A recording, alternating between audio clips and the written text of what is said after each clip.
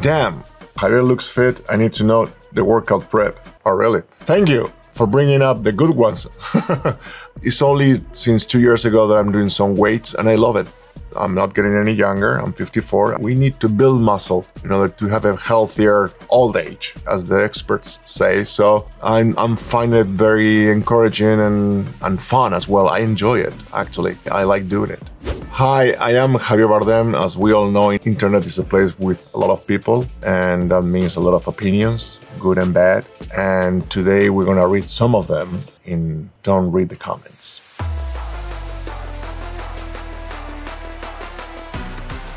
I am curious how physically hard it was to film because the entire cast looks mad fit. It wasn't easy. I don't know what they did, but I know that having to wear that still suit in the heat for so many hours and be able to not sweat. Fremen don't sweat. Me, I'm a sweater. And we have some problems sometimes when it's like, okay, cut, you cannot sweat. You have to be in shape for that. Momoa says Javier is a boss. Wonder if they worked out together. No, I will never work out with Jason Momoa. Are you kidding? He's so strong like Jesus. He's super fit and strong and he's super sweet and fun and nice and adorable. I remember in 2019, my kids were like 6 and 9, and he was throwing them from the pool to the other side of the pool in the water, and they were flying, literally flying, and they loved it. And I said, oh, what an adorable human being. He's so good at playing villains, but what hero should he be cast as? I think Stilgar from Dune Part 2 is kind of a hero, actually. He's a hero to his people, like he's a hero to the cause. When I first read the books, I immediately felt drawn to Stilgar character because he's iconic. Does he get to ride a sandworm? Yes. On the second part, Dune Part 2, yes. And I was looking for it in a big way, and it was amazing. And also kind of thrilling because they build this real size back of the sandworm on the set that you have to hop in, and they will moving it like side to side, up and down, throwing wind and sand to your face. Talking about being fit, you have to really be strong in order to hold it there. And the way it looks in the movie is phenomenal. So it was fun. He was terrifying in this movie. How did he get into the mindset of a psycho? I don't know. I guess I have a psycho inside of me. Who doesn't? I need to know what I stand to win. Everything. Just call it friendo. By that I mean the actor is forced to understand every aspect of himself or herself in order to be able to convey those emotions. We all have many dark sides inside that hopefully by being rational and educating ourselves, we don't let them out. But we are animals. We have instincts, and the actor is obliged to be in contact with those instincts, putting their rationality away. And that's what the character is in this case. I need to know whose idea was it for him to have this haircut.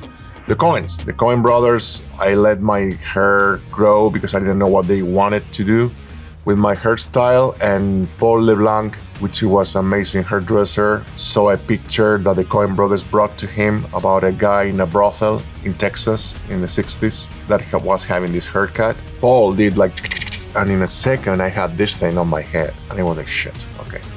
I have to live with this for the next 3 months. It was a fantastic idea because it's very clean and methodical and mathematical. Like everything has to be perfect. That's the way he wanted the things to be. Watched Skyfall again last night. Anyone else think that Javier Bardem would be a great Joker? It's a great role, but it's been so well accomplished by so many great actors that I don't want to put my feet on that ground. Jack Nicholson, Heath Ledger, Jay Leto, and Joaquin Phoenix. Come on, enough. I wonder if he considered a rugby career before acting. No, I didn't, because now rugby is professional sport, but when I was playing, it was amateur. I quit playing because it happened that my first movie, Jamón Jamón, and the second one was coming out while I was playing, and you could see that most of the players of the other team didn't care much about the ball, much more about my nose. Like, okay, here's the movie star, we're gonna take care of him. And I said, okay, it's time for me to quit. Fun fact, Javier got drunk the night before he had scenes the next day. He did it so his character would be even more off and irritable with a slightly haggard look during shooting. No, that's not true. No. That was just me, without coffee. I had a great time with Josh, that's for sure. This was my first movie with an American production, American crew, and I felt kind of isolated a little bit. It was the first time that I would leave home and be outside of Spain, my comfort zone. And Josh took so good care of me, and he was so adorable, and he really made me feel welcome and protected.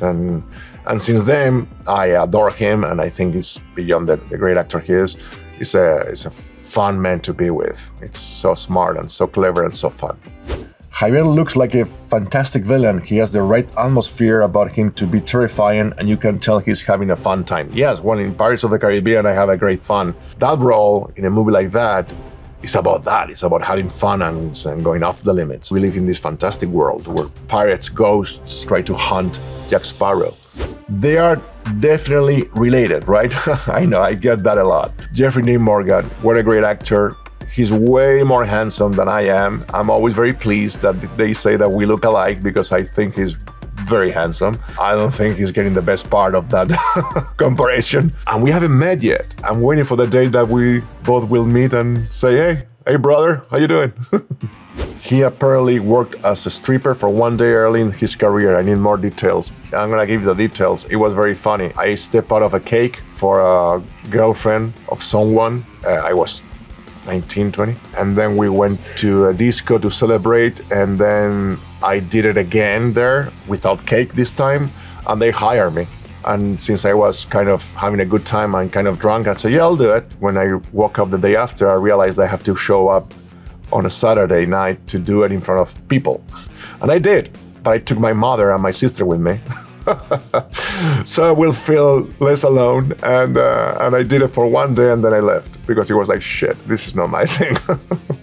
He's been in so many great movies. I wonder if he's taking home any props from set. No, really, I'm not very much into collecting anything. No, I have the teeth from Skyfall. They were cool, but I'm not good at collecting anything. I feel like I go there, I do it, and I leave, and it stays there, rather than bringing it with me. Dune's musical score still gives me chills. Yeah, wait until you hear Dune Part 2 musical score, which has some elements and tunes from the first one, but it's a different world, and it's crazy good. It's absolutely mesmerizing. Okay, so I've heard what internet has to say, only the good parts. Thank you very much. I responded what I could, and thanks for watching.